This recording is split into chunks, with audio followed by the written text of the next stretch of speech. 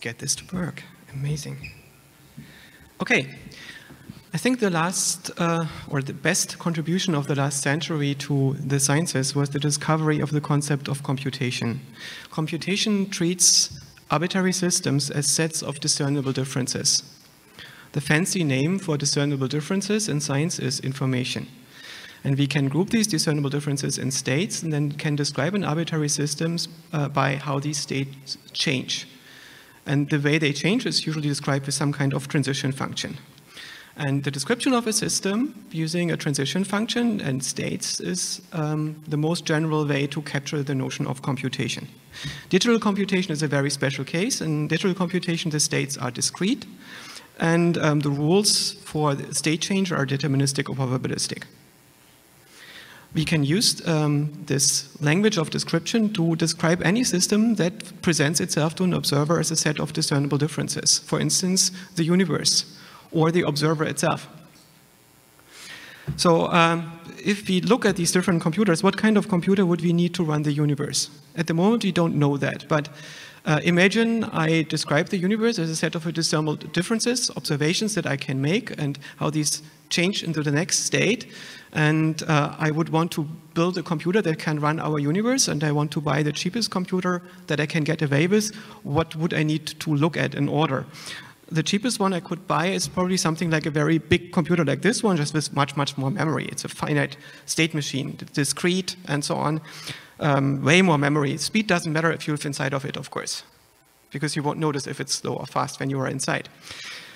It could be probabilistic, which means you can branch between the states with some probability function, or it could be a quantum computer in which each state can be a superposition of states. Or maybe this is not enough, and maybe we need something like the one of the three versions that I just mentioned with infinite amounts of memory. This is going to be infinitely more expensive, but it could get even worse. If it has infinite memory, number one, that's your Turing machine, as we know it from these usual definitions of computation. It could also be a geometric hypercomputer, which is what physicists believed for the longest time. That is, that the universe is something that is continuous and is able to perform continuous operations.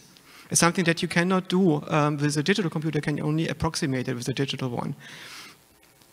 Or it could be an a-causal hypercomputer, one where you can take information and calculate it and send it back in time and use these observations which break causality in a closed time-like loop. That's also a computer. It's just one that is not, cannot be simulated on a discrete state machine. So computation is the description of an arbitrary system as states and a transition function, and computationalism is the notion that computation is necessary and sufficient for describing all conceivable observables, including, of course, consciousness. By the way, number 1 and 2 are the only ones that we know how to build in this universe. And one of the speakers after me, Hartmut, is going to talk about that he's working on building number 3. And one of the speakers after me, James, is going to talk about that the universe is possibly an a-causal hypercomputer. Roger's thesis is more radical. He says that there's something going on in the universe possibly that is not computational, that is cannot be described as states and transitions between states, something that is not afforded by current physics, so we would need to go beyond physics, and something that boggles the mind because it's very hard to imagine what that could be. What is not computational? Well, there is stuff that is not computational. For instance, most of mathematics. How can that be? Well, mathematics is not computation. Mathematics is the domain of all formal languages. It's the domain of specification languages. You can specify arbitrary things, most of which won't work, right? In language, you can say stuff that doesn't pan out. And most of mathematics is not computable, whereas computation is the domain of possible implementations. So computation itself can never run into a paradox or be impossible or anything like this. Computation is just what it is, a state, a transition function, then comes the next state, transition function comes the next state. That's it. So if we try to describe the universe, we do this with physics. If we try to describe minds as information processing systems, we can do this, for instance, using artificial intelligence. This was largely why this field was started in the 1950s, after people realized that psychology isn't going anywhere. Can AI reveal the nature of our minds? Current AI, probably not. Current AI is in strong movement, which is called deep learning. It's super successful, and it actually started pretty much 5 years ago. 5 years ago, a group of engineers led by Andrew Ng from Stanford and Google built a neural network with 9 layers on 16,000 computer cores, and they showed it randomly selected frames from YouTube. 10 million of these frames. So order of magnitude more than a baby is going to see in the first months of its life. And after that, it was able to recognize this stuff from an image database with 15.8% recognition accuracy, which means you could show it an arbitrary picture and it could tell you in 16% of the cases what's on that picture. And it hadn't been trained to know what it was seeing on these YouTube frames. It was just looking for structure, for anything that makes is a discernible structure in there. And it got internet famous because one of these things it could recognize very well was cats. Which is not surprising when you remember that it was trained on YouTube frames. So deep learning is basically using stacked hierarchies of layers, and which are feature detectors, and then uses a method, largely gradient descent, to approximate functions that allows us to classify objects and learn policies. And this means that in 2015, these things outperformed humans in recognizing images in that database. They didn't stay at 16%. They really outperformed people at doing this. They also got better at, than people at playing Pac-Man, being trained from scratch and not being told what to do. In last year, they outperformed people at the game of Go. And maybe 2020, we will have the first self-driving cars. At the moment, they're already outperforming the average humans in driving a car, which we, for some reason, don't think is good enough because they sometimes make accidents, but on average, they make fewer accidents than people. And there is an argument to be made, if it's really about saving lives, we should switch right now. Of course, this is very far from a mind. And when you think about building artificial minds, we often think about the Turing test, a system that convinces people that it's intelligent. I don't think that is the actual challenge. The actual challenge is a system that performs a Turing test on us, right? It's what we do with each other. We talk to each other to find out what the other person is conscious of, right? We don't try to convince others just that I am intelligent. I already know that. I want to find out what you know. I want to find out what you think about, what you are aware of. And once a system does this with us, we can recognize that the system has an idea what it is, that it starts to become a mind, that it recognizes us as minds, that it makes models of the world in which minds figure prominently. How long does it take to get there? We don't really know. Marvin Minsky said, if I believed in realism, if we work really hard, we will get there in between 400 to 400 years. And we are pretty much on track, I think. But we could say that these systems that we need to build, cognitive AIs, are different from the narrow AIs that we have right now. The narrow AIs that we have are largely pattern recognizers and object classifiers. So for instance, if you want to get such a system to recognize Alyssa, one of the dancers in that image, it means that the system has to filter out everything in the image that is not Anna, that is a variant, to find the invariant. The invariant would be Alyssa. So it treats to filter out the pose, the lighting, the dress, the facial expression, and so on, until only Alyssa is left in all the images that contain her. But this is not quite what people do. What people do is they take all these different concepts and don't filter them out. There is no background. There is only partially occluded other objects and images, right? What we do is we create a whole world from what we look at. And we relate the features of that whole world with each other. And we do this starting from patterns, then we go to percepts, and then we go to mental simulations. And then we go to concepts, which are abstractions over these mental simulations, and then to linguistic symbols that allow us to synchronize our conceptual domains and, to some degree, our mental simulations. So minds are not classifiers, they are simulators and experiencers. And they start out with feedback loops, because they are in the service of control of the needs of a social primate. Most of the feedback loops that we have are not available to our conscious interaction with them, because they don't need to. For instance, we regulate our body temperature, our heart rate, our breathing patterns, and so on, autonomously, with a lot of feedback loops, many of which are in the brainstem. But for some of the things, we need to be able to control what we are doing and adapt our actions. And for that, we have pleasure and pain. They are residing in the limbic system largely, and pain tells us, please do less of what you're currently doing. Pleasure tells us, do more of what you're currently doing. And then we have impulses, and they are directed on future pleasure and pain.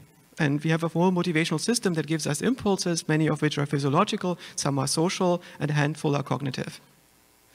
My own work is related with discovering these motivations and building computational models of them. To associate these motivations with situations in the world, many animals have a structure that is called a hippocampus that matches patterns in the environment with the needs of that organism. So it knows what impulses should lead to which world situations and which world situations it should try to get to. But of course, it's very difficult to make sense of the world if it's just a bunch of patterns. So we have something more than the hippocampus. We have the neocortex. And the neocortex allows us to generalize over situations, to say, for instance, what do all the restaurants have in common? How can I recognize all these situations where I can get food and so on? Or how can I recognize Alyssa in many, many situations? And to do this, our brain needs to do something very tricky. It needs to generalize. And a good metaphor to understand what it's doing is a synthesizer. If you ever played around with a synthesizer, it has a bunch of knobs and buttons, and you can twiddle these until the synthesizer makes exactly the sound you want. Now imagine you take that synthesizer and you connect it to the output of your cochlea. This is the organ in your ear that basically performs a hardware Fourier transform on sound waves, and this is then piped to the cortex, and the cortex takes these signals and it fiddles knobs and buttons until it's able to predict what signals are going to come next from the cochlea, which means it understands the current sound. And once it has done this for a number of sounds, it generalizes over those sounds and looks what do all these sounds have in common. So for instance, all these different sounds have one property that makes them different, and it's the pitch. Once you filter out the pitch, you recognize you can now take a whole class of different sounds and lump them into one function that makes it predictable. And then once you discovered the nature of pitch and the different sounds that you can generate it, you find another feature, for instance, loudness. And once you've done this, you get to the next level and you can build something like a sequencer, something that is able to assemble sounds into rhythms. And then you go a level above that and you can build harmonies and melodies and so on. You go a level above that, you can build songs, and you go a level above that, you can build musical styles, and so on.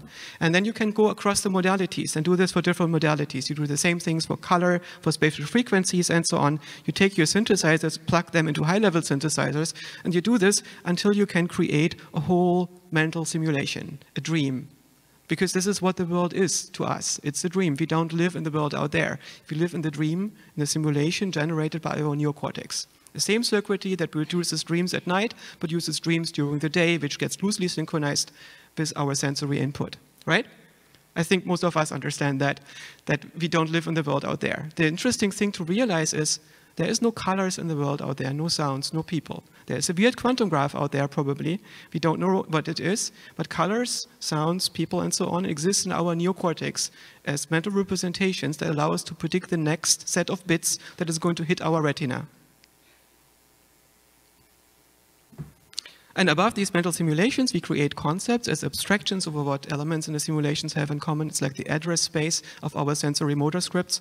And then on top of those, we can create linguistic symbols to talk about them and self-report and so on, control our self-reports. For this, we need different types of learning. One is function approximation, which is Bayesian, usually parallelizable, and it's exhaustive. So we use this, for instance, to learn the laws of perspective in the first months of our life. And then we have scripts and schemas, which are narratives, stories that we use to describe, for instance, what happens in a restaurant or what happens in the financial markets or in society or in politics. And this is largely what we are talking to each other, right? And we can use these conjunctions of those to direct our mental simulations. So this is what the neocortex is doing. It's simulating a dynamic world. And at the moment, we don't have all the elements for that in place in our machine learning models. I think the basic unit is probably not a neuron because it needs to be compositional. It needs to be able to rearrange in different things. The basic unit is probably a cortical column. We have something in the order of 100 million of those. And each of them is probably a state machine made from something like 100 to 400 neurons, which has a function approximator and combines it with different learning modes in different ways. It can link up to its environment. And these cortical columns are linked up into cortical areas. And these cortical areas are linked with each other into processing streams and form these hierarchies of synthesizers, so to speak. And together, there's something like an orchestra. We have something like roughly 50 brain areas that are made each from an order of 100 million of these units, and they talk to their neighborhood and they form processing streams, right? And starts out from sensory patterns and motor patterns and gets integrated into more and more abstract things. And there's also a conductor. And the conductor is not a homunculus. The conductor is not something that has superpowers or something. It's a brain area like others. In the same way as a conductor in an orchestra is not a Superman, but he's similar to the musicians. He just has a different task. And the task of the conductor is very similar to the conductor in orchestra. Its task is to resolve conflicts and tell individual instruments to be a bit louder or a bit lighter, or to make something slightly different, or to listen more to this guy to his other side, and so on. And the conductor is in this way controlling what's being played tonight. If you take the conductor away, the person becomes a sleepwalker. The sleepwalker can still do interesting things, like get up from bed, make dinner, open doors, walk on the street, answers questions in random ways, but there's nobody home. Nobody is able to integrate this with the motivation of a consistent agent and create a consistent protocol of what's happening and learn based on that protocol, right? So this is what this conductor is doing. It gives you attentional awareness and integrates experiences. And the brain, it's probably, it's all done largely by the dorsolateral prefrontal cortex and some neighboring areas that provide infrastructure for that. But the important thing is to realize, of course, you're not your brain. You are a story that your brain tells itself largely through the protocol of the conductor. So you have the sensory perception, you build distributed hierarchical representations from them, which are your mental simulations, and then you have your conductor that is able, in a secondary process, to scan part of these mental representations, to basically see what your brain has decoded from the world. And most of the stuff is done completely subconsciously, autonomously, in parallel in the background by your brain. Your conductor is really paying attention to only very few things there, and more largely not in real time. And on your model, you have your mental stage, world model, self-model, procedural memory, object memory, and so on. So all this is part of your world representation, including your model of yourself, of how you interact with the world, and the model of that model, which we usually call the self. Your conductor also keeps a protocol of what it attended to. And this protocol is the only place where experience is integrated. There's something like an equivalent of experiences in many parts of your brain in distributed fashions, but these different parts don't know about each other unless they talk to each other. And when you self-report or report to other people, you need to have an integrated place where this information comes from. This is exactly that protocol of what you attended to. You can only remember of what you attended to and put in that protocol. Right? You can also then use this protocol to get activation into it to recreate a mental simulation or a partial mental simulation that is very similar to the simulation that happened when you looked at a particular thing or were in a particular situation. So you can use this to recreate situations, you can recreate memories, you can recreate particular dreams and learn from them. And they're sufficiently similar to the situation that you had in that situation that you can learn from them. And then you can also put the fact that you accessed that protocol into your protocol, which means it now becomes somewhat recursive. It doesn't mean that you are truly recursive, you just become aware of the fact that you did access your protocol and this created a particular mental state inside of you. So basically you take the model of your own recall action that you model at some point in your mind, because it's part of your mental landscape, and put that into the protocol itself. So this conductor maintains an attention protocol, which is a narrative about the self, and it has access to the protocol, which gets integrated into the protocol itself. I think that remembering having been conscious of something is both necessary and sufficient for consciousness. That is, I don't need to be actually conscious of something. It's necessary that I remember having been conscious of something so I can report about it to myself and to others. The availability of my mental simulations to my conductor is necessary and sufficient, I think, for access consciousness. And the integration of the access into the accessible protocol is necessary and sufficient for my self-report about the awareness. And the self-report, in turn, about my memory of awareness is interpreted as my awareness in actuality. What does that mean? It means, for instance, if you are drinking a cup of coffee and you feel how the coffee goes down your throat, this is of course not what's actually happening. What's actually happening is that you have some sensory neurons in your throat, in your larynx and so on, that get stimulated by the coffee, and some of that information gets integrated and transmitted to your brain, and there it gives rise to a simulation in your somatosensory cortex, which happens something between, I think, 700 milliseconds and 1.5 seconds after the fact, and is totally different from what physically happened with the coffee in your throat, right? But you perceive it at the same time as which you subjectively take the cup and take it to your mouth, and you hear the clinking of the cup to your teeth, and so on. All these things happen simultaneously, even though the processing of the sound took a very different amount of time, and the processing of your movement took a very different amount of time, because they're very different sensory modalities with different mental representations. How is it possible that they subjectively happen at the same time? Because they are patched together in the protocol, and you only get access to them long after the fact. And they're patched together in the protocol in a way which they didn't happen together, which means you're not conscious in the right here, right now, when you drink that coffee. You're not aware of that coffee while you drink it. You're only aware of it a long time later. And when you actually navigate the cup, you do this with reactive subsystems that have been primed by previous conscious interactions, right?